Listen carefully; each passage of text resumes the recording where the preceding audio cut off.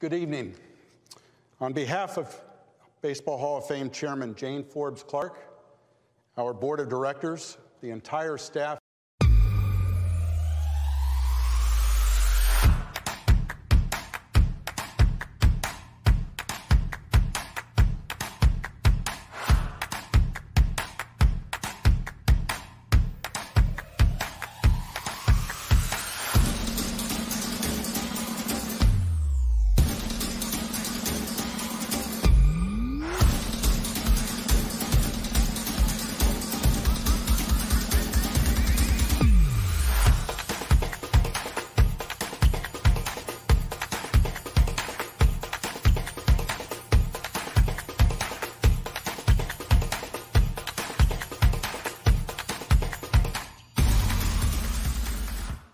here in Cooperstown, and Jack O'Connell of the Baseball Writers Association of America, it is my pleasure to announce the results of the 2021 BBWAA Hall of Fame election.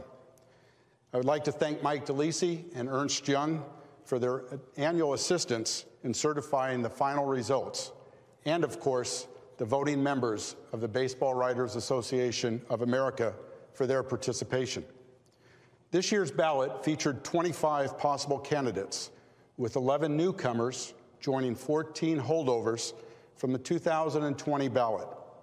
In arriving at their individual decisions, the electors took into consideration the following voting criteria: the player's record, playing ability, integrity, sportsmanship, character, and contributions to the team or teams for which the player played.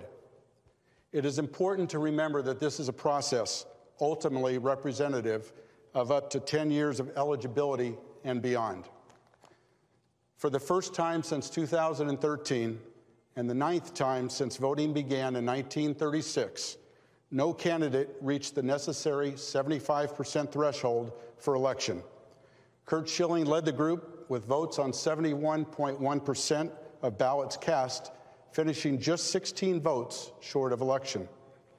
As is the case with any previous or future ballot, the journey continues for some and is just beginning for others. As a reminder, the Hall of Fame will still host an induction ceremony this summer when members of the class of 2020, Derek Jeter, Marvin Miller, Ted Simmons, and Larry Walker, are formally enshrined July 25th right here in Cooperstown and on the MLB network.